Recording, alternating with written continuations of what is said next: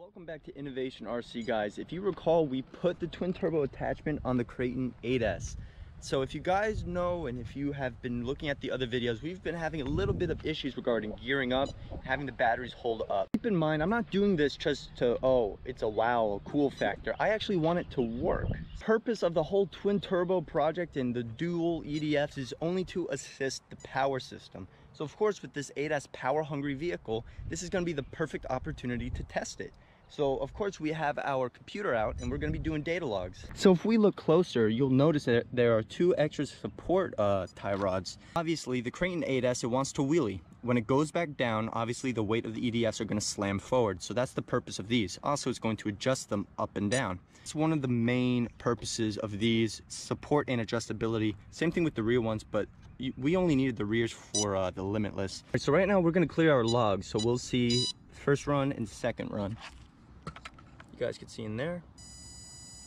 Nice. I'm gonna do a first pull on this. Just try to jam it from the beginning and try to pretty much have it go as quick as it can. We're gonna do the first one with, the second one without the EDFs. Ready, set, go.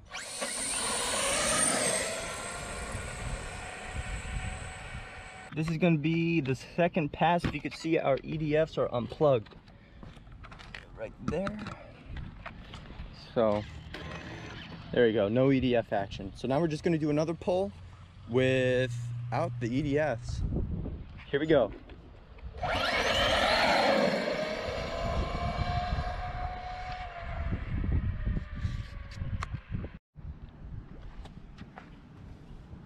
So here we go, guys. We're all hooked up and we're gonna see what the data log, we're gonna see what it says.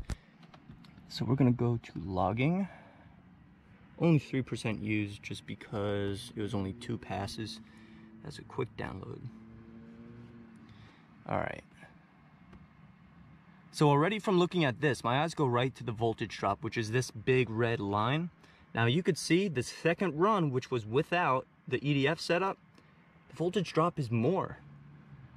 So here, let's signal out one run. If it wants to let me. There we go. All right, so that's our voltage. This solid straight line, that's our voltage cutoff. So it's pretty much just monitoring our voltage. Now my mouse is directly on the lowest it could possibly go.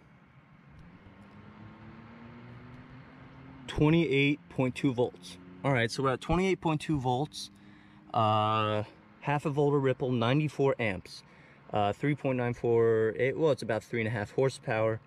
I'm not really worried about the temperature and yada yada yada. So here we go. Now what we are going to do is zoom back out and we're going to go here to the second run without the assist, and we're going to go over here to the to the lowest peak where mouse is. Bam, 27 volts. So we are in fact we're keeping our voltage drop up because the assist is really working. 117 amps and 4.1 horsepower. So pretty much the motor was pulling like a half a horsepower less and about 20 amps less as well. So it's confirmed as well. It works. And the logs prove it. I am so happy, and it's really, really cool. I actually want to save this log. We're going to save it right now.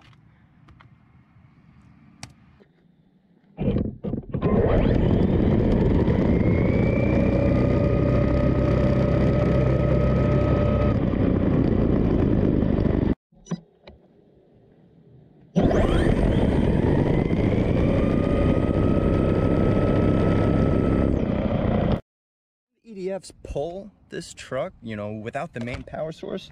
But we're about to find out. We have our main motor wires unplugged. All right, here we go, guys.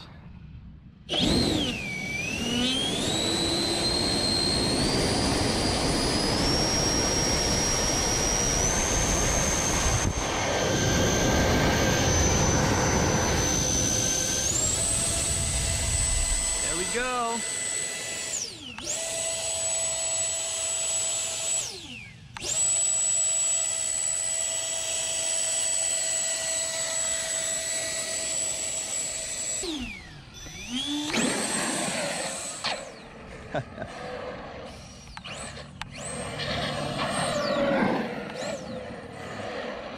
It sounds like a diesel truck with the turbo spooling up.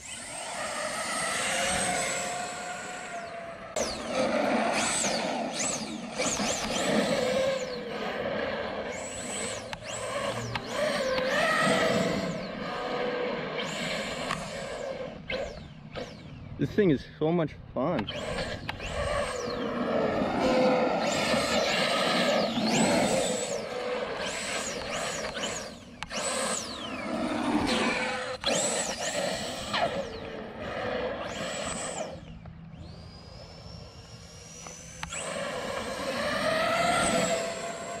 Be sure to follow Innovation RC on Instagram if you want to see some nice pictures, videos, whatever, not seen here on YouTube.